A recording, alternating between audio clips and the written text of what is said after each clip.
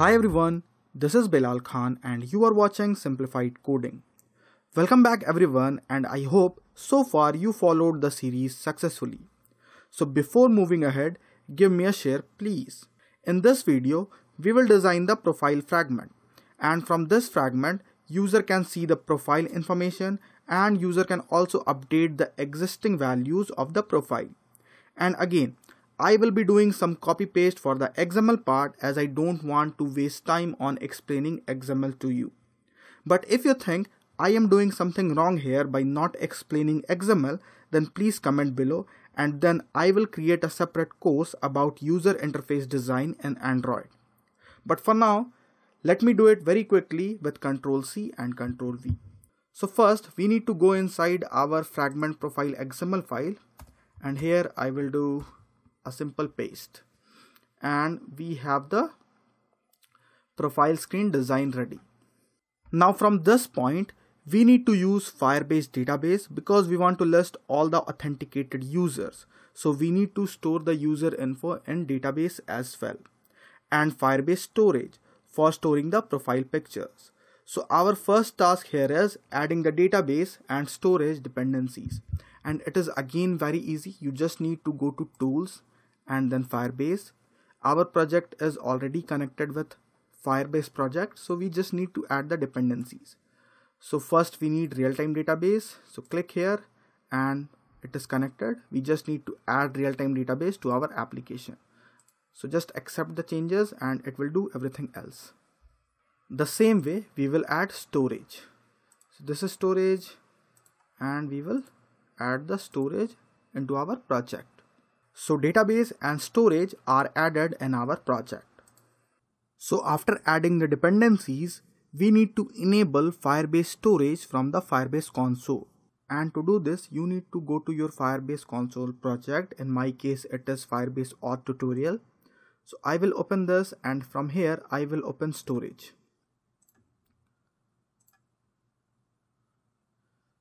So open storage. And from here you need to click get started and click got it, and it will create a default bucket in our Firebase storage. So now storage is ready to use and we can upload our files here. So we are going to upload all the profile images for all the users here in our Firebase storage. So come back to our profile fragment, and this is the layout that I copy pasted, and don't worry, you can get the source code from the link that is given in the description of this video. So in my profile screen I have this image view. You can see we have an image view and we have text view to display the name, and we have a progress bar as well. So when the user will tap on this image, we will open the camera, and from the camera user can take an image and we will upload that image to our Firebase storage. So this is the thing that we are going to do in this video basically. So let's do it. So come inside profile fragment again, and here we need to override one more function, which is override fun on view created. And here I will attach a click listener to my image view. So the ID is image_view, and then I will attach a click listener.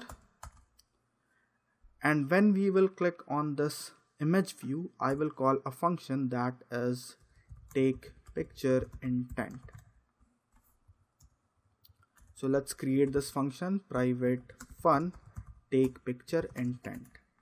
Now for the take picture intent, I need a constant as well for the callback.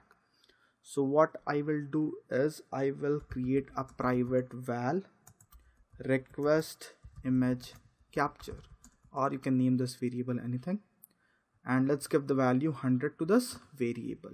You can actually put any value. This value is just to track the callback. So we have the constant. Now inside this function take picture intent, I will create an intent. So I will create an intent. So we have the intent. The first parameter I will pass to this intent is media store dot action image capture. That means I want to capture an image with the help of this intent. So this intent will open the default camera application that is inside our device. And then I will call also, and here we will get the intent in it, and actually we can rename this. So let's name it as picture intent. Now here we need to write picture intent dot resolve activity, and to this function we need to pass our package manager. So here we can pass activity because we are inside a fragment dot package manager, and we need to make sure it is not null. So I will put this operator here, and then again also we will call the function start activity for result, and we will pass our intent, which is picture intent. But this function takes two parameters. The first parameter is the picture intent, and the next parameter is the request code. And with the help of this request code, we will identify the callback in the on activity result function. So in the on activity result function, we will identify with the help of this request code that this is for our take picture intent. So here we will pass our constant that we just created. It is request image capture. So here we will write request image capture. Yeah, fine. Now it will open the camera intent. But to get the result back from the camera, we need to override one more function, which is override fun on activity result. And here with the help of this request code, we will identify the request that it is the request from this take picture intent. So here we will write if request code is equals to request image capture, and we will also check that the user clicked a picture or not, because when the camera app is opened, there is also an option to cancel it. So we need to make sure that the image was captured, and to check this we can check if the result code is result OK. If this is the case, we will get the image from the intent, which is our data on this function. So let's get the image bitmap in this val. So we will create a val named image bitmap, or you can name it anything, equals to data dot extras. It is inside extras. So we need to write data dot extras, and then we need to call the function get, and the key is data, and we also need to cast it as bitmap. Now we have the bitmap. After getting this bitmap, we will call a function, and I will name this function as upload image and save URI, and I will pass the image bitmap. Now we will create this function. So I will write private fun upload image and save URI. It takes bitmap as a parameter, so we can write here bitmap, and our function is ready. Now to save the URI, I will create a late init var in the top, which is private late init var, and it would be image URI of type URI, and inside this URI we will store the URI of our profile picture that is uploaded into Firebase Storage. Now inside this function, first we will create a val BAOS, and it is our byte array output stream. So we have our BAOS. Now we need to create a storage reference. So we can simply create val storage ref, and we will get the reference from Firebase Storage dot get instance dot reference, and we will call the child function to get a child reference, and it is actually the path where we want to upload our picture. So I will upload all the pictures inside this folder pics with the name of the user ID. So every user in Firebase that is authenticated has a unique user ID, so we can use that unique user ID to name the profile pictures. So I will concatenate pics or instead of concatenating, you can write here like this because it is Kotlin. So we can write Firebase auth dot get instance dot current user dot uid, and we need to make here a null safety because the current user can be null.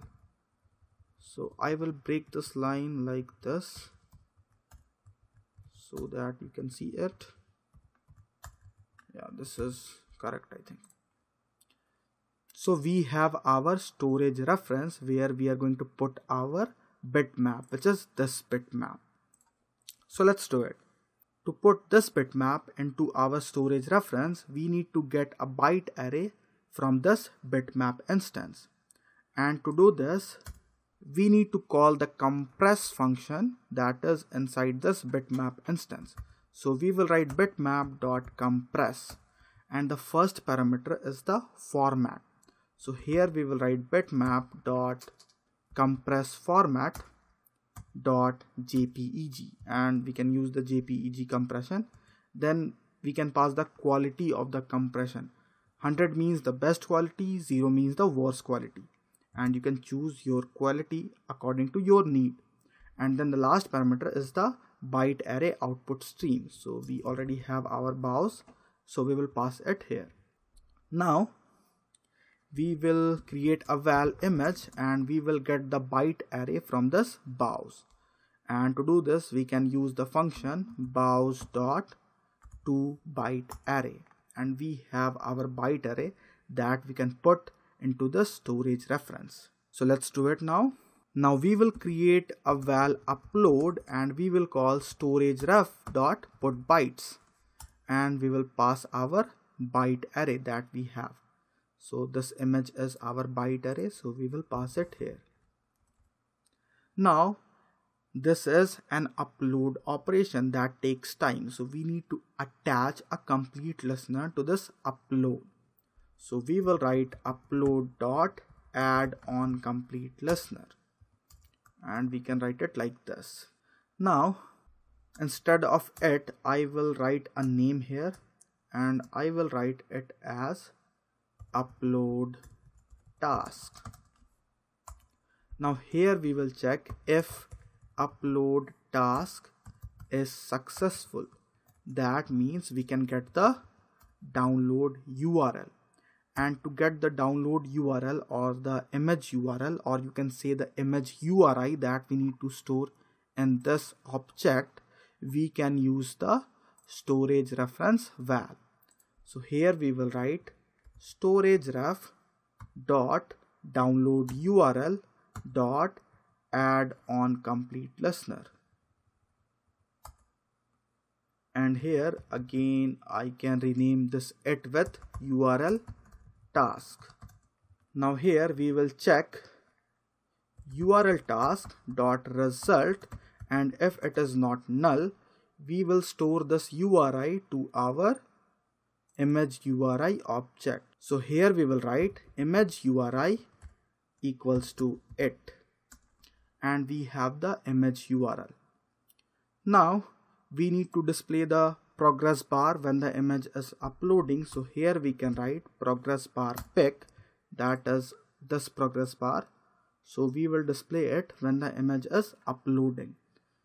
So come here in profile fragment, and we will write progress bar pic dot visibility equals to visible, and it is actually view dot visible. And when the task is completed, we will make it invisible again. That's it.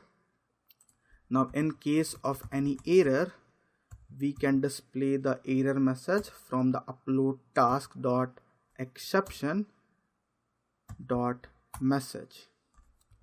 So we can write it like this,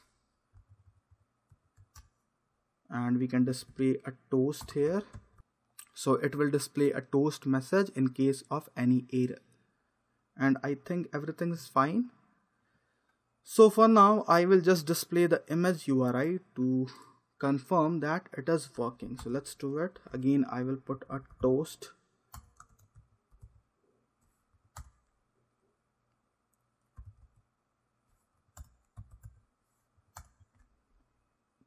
And once the upload is finished, we will also set this bitmap to our image view. So here we can write image view dot set image bitmap as our bitmap, and everything is fine.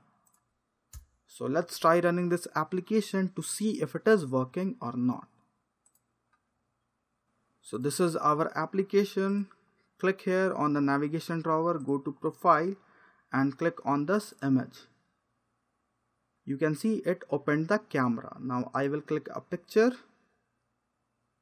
and picture is okay, and you can see we are seeing the progress bar and we have the image URI. So it is working absolutely fine, guys. So that's all for this video, friends. I hope you are able to follow it successfully. In case of any issues, let me know by your comments. And don't forget to like and share this video to your friends. And yes, the link to the source code is there in the video description in case you want to see my code. So thanks for watching everyone. This is Bilal Khan now signing off.